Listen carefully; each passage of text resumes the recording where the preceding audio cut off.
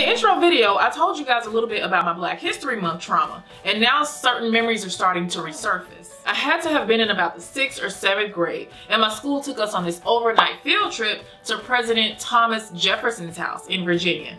This big palatial home with a tree-lined walkway sat on top of a hill, and it was a plantation where the president enslaved hundreds of Black people. So yeah, the school took us on a field trip to a plantation.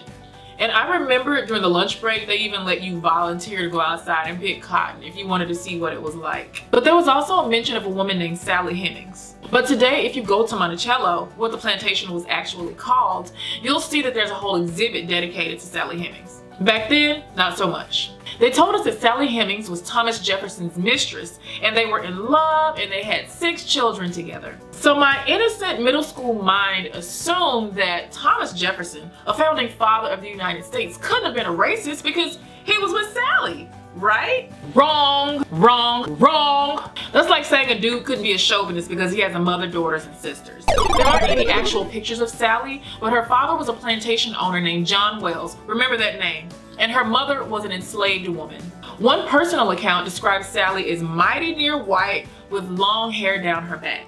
And just to be clear, an enslaved woman having sex with her captor is not consensual, it's rape. And going forward, that's what I'm gonna call it. Sally Hemmings was Thomas Jefferson's property. She was having sex with him as a means to survive. No matter how you slice it, President Thomas Jefferson was abusing his power, just like a lot of men did during those times. And in an effort to appease their wives, children, and the public, the Black enslaved women that were being raped by their owners were being painted as simple-minded, oversexed bed wenches. The hypersexualization of Black women's bodies. You mean our generation didn't start that? And if you still want to think Thomas Jefferson was not an abuser, Sally was 16 and he was 44 when she gave birth to their first child. Many people believe that he began raping her in France, which is where he stayed for a while because he was serving as the ambassador. And if you still choose to focus on all the good stuff that he did while ignoring this little stuff that I'm talking about, you probably still bop to R. Kelly. Not surprisingly, Sally Hemmings and Martha Jefferson, Thomas Jefferson's wife, had the same father. After their father died, Sally, considered property, was willed over to Martha, who was married to Thomas Jefferson and served on their plantation as a slave. And so when she was old enough, Thomas Jefferson started raping his wife's half-sister.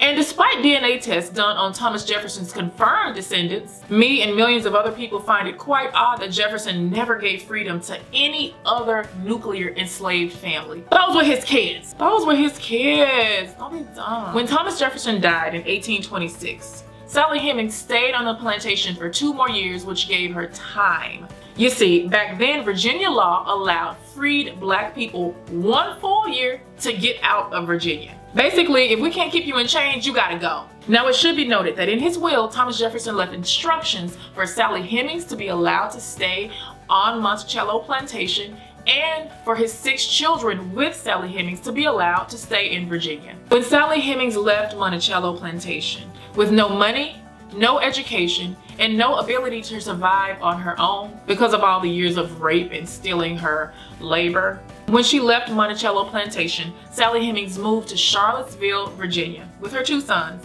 In 1835, Sally Hemmings died. She was 62 years old. Fun fact, you guys know I love fun facts. So there was a film made in 1995 called Jefferson in Paris, and basically it told about this burgeoning, beautiful love story between Thomas Jefferson and Sally Hemmings while he was serving as the United States ambassador to France.